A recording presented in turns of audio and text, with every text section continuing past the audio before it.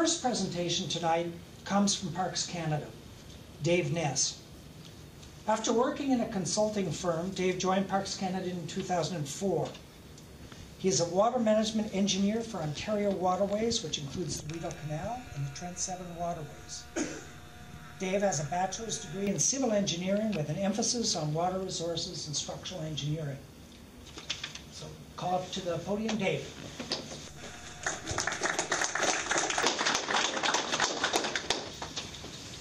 Good evening, ladies and gentlemen, and thank you very much. On behalf of Parks Canada, it's a real pleasure to be invited here to speak here tonight to discuss the water management program of the Rideau Canal, and just to go through to provide some clarification on sort of the structures along the Rideau Canal system, as well as how water is managed within that system and the methodology that we employ to do so.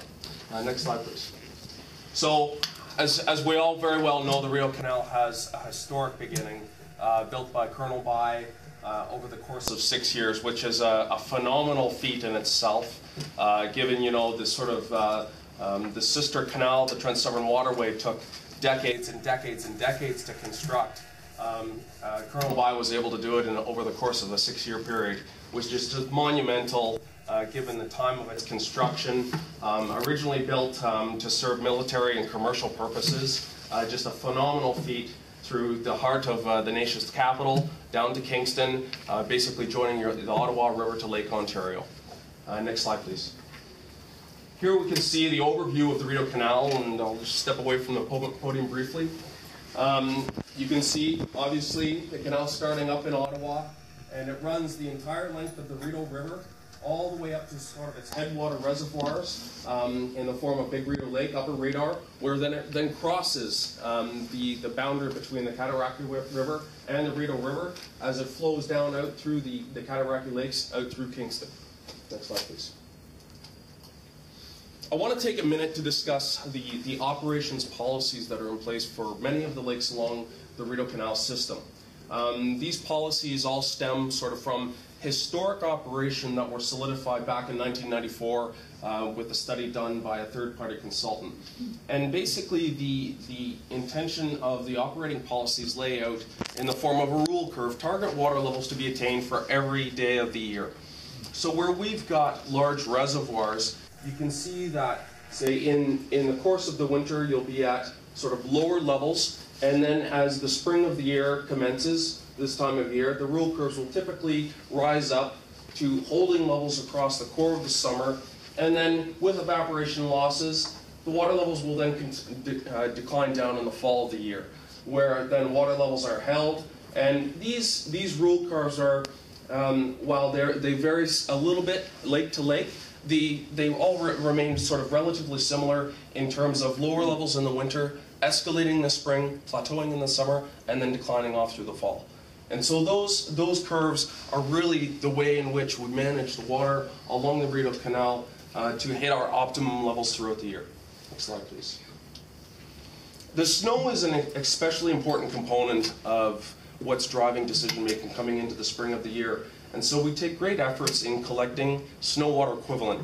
There's two components to snow course analysis that are conducted not only by conservation authorities like the Cataraqui region and Rideau Valley, but the Trent 7 waterway and the Rideau Canal are also conducting snow survey analysis throughout those two systems.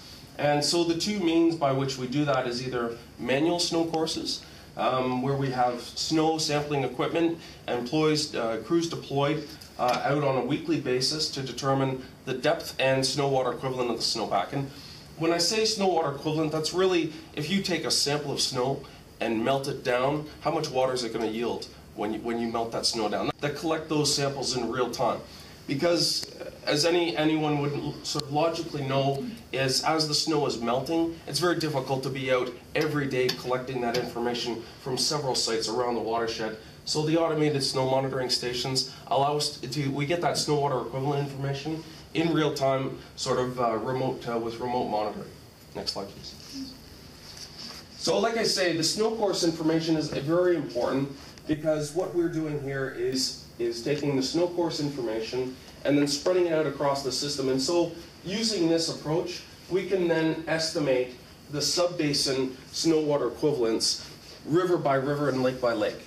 And so what that gives you the opportunity to do is it gives the estimated amount of water that is going to enter each subbasin.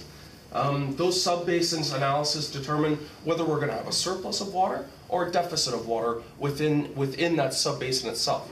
So we're also comparing at the same time water levels collected by remote monitoring stations and determine how much room there are in our lakes. When we're at the bottom of our operating curves, okay, how much room do we have in that lake? And is that snow going to simply fill that lake up and generate a surplus? Or is there not enough snow to fill it at all and we're going to have a deficit situation? Now, of course, the snow is only one part of the picture. There's also rainfall to be accounted for in there as well, as we all know. But it does form the foundation for coming into the spring of the year as to where the lake should be in preparation for spring. Next slide, please. So how do we track water levels? We do that by a very sophisticated remote monitoring network. Here are some of the examples of remote monitoring across the Rideau Canal system. This is one of our oldest stations downstream of the Punamali Dam, Brass Point Bridge, and you can see actually there's a rainfall monitoring station affixed right to the top of the rooftop of that building. And we've got several remote rainfall monitoring stations deployed on the rooftops of buildings so that, you know, not only are we monitoring water levels in that location, but we're also monitoring rainfall.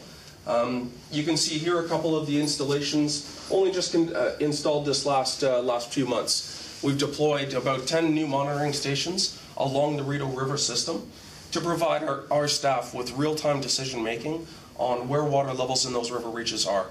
So that is how we're tracking. So these stations are recording water levels hour by hour, as well as rainfall hour by hour, so that when we do a sort of a 24-hour operational cycle, we can assess those water levels recordings, determine how the lakes are trending and rivers are trending, if they're trending up slightly, down slightly, the rate of rise, and make informed dam decisions about what to do with either the vertical lift gates or stop logs, or in some of the cases, some of our infrastructure with our overflow weirs that are largely self-regulating.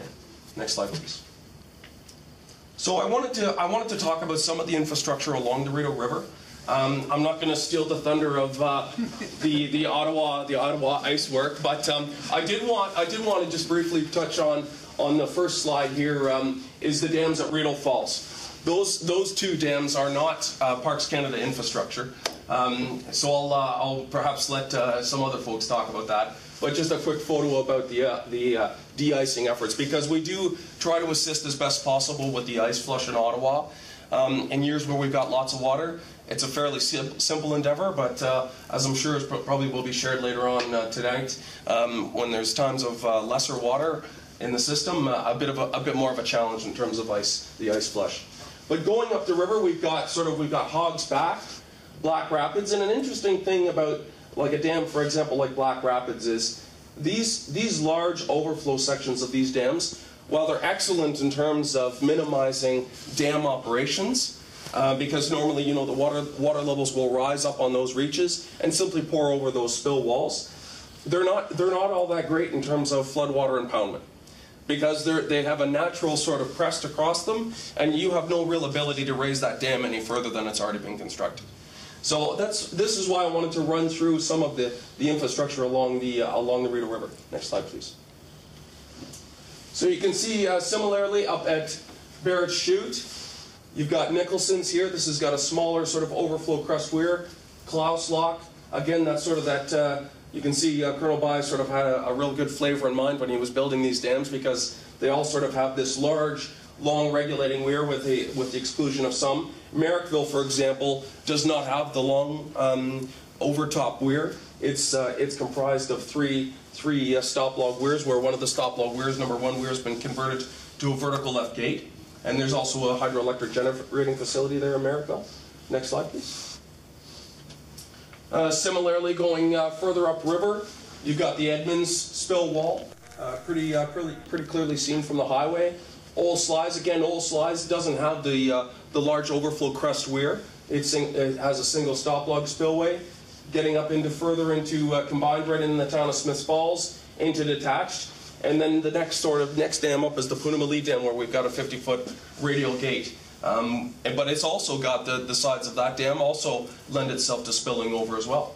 So I just wanted to talk a little bit about the infrastructure along the way. So really, the run of the Rideau River, there's no storage capacity. It is a straight river shot. The only storage capacity occurs upstream of these facilities in the form of Big Rideau Lake, Upper Rideau, Bob's Lake, and Wolf Lake. The Rideau River itself, the river reaches really don't have enough surface area, number one, nor vertical storage differential to hold water back. There's no storage capacity. There's simply river reaches that dams were put in place in order to permit navigation along the river. Next slide, please. And so this slide was intended to try to demonstrate that a little bit better. Excuse me. So you can see we've got all sorts of unregulated inflows. We've got the Kemptville, Jock, Cranberry, Stevens. All these rivers contribute directly, but you can see there's no lakes. There's no lakes. Basically, when you're going sort of from the Smiths Falls area all the way up to Ottawa, that's what I mean when I say there's no storage capacity. It's just a straight river section. Your storage capacity really comes at Wolf, Upper, Big Rideau, Lower Rideau, and Bob's Lake. That's where your storage capacity is held, and that's where the operating policies that we have on the Rideau Canal are so important, where we've got those rule curves drawn down. That's where your storage is really being hit. So when we've got the spring of the year ensuing, the local tributaries of, say, the Jock, the Kemptville, local watersheds, there's no control over them. They're going to come, they're going to peak when the freshet occurs, peak and discharge straight into the river, and there's really nothing anybody can do about that. And so the intention is when you've got regulated and unregulated inflows, you don't want to have the peak of those two systems occur at the same time. The intention is that when you've got unregulated inflows, there's no control over what the height of the peak will be, the timing, the duration, nothing. But the intent is to augment those natural inflows with your regulated reservoirs. And that's the real trick on the Rideau River, is really timing releases from your upper reservoirs so that they don't coincide with the peak on your unregulated river systems. And that's really the real challenge of the management of the Rideau system, is to counter the unregulated inflows. Next slide, please. So just in summary, the operation of the dams along the Rideau Canal endeavors to address a lot of stakeholder needs, including, of course, recreational, municipal water supply, hydroelectric generation, fisheries management, and flood mitigation. But the unregulated inflows are a significant contributor to the overall flows of the Rideau River. And while the dams, they really weren't initially built as flood sort of management structures, they're not floodways or anything like that. The dams were originally built for navigation, and that's why a lot of them are those long sort of overtop spill dams. It was for navigation between Kingston and Ottawa, and so we've tried to incorporate flood mitigation into the operation of those dams, but bearing in mind that wasn't their original intent nor function. And next slide, please. Thank you very much. Good.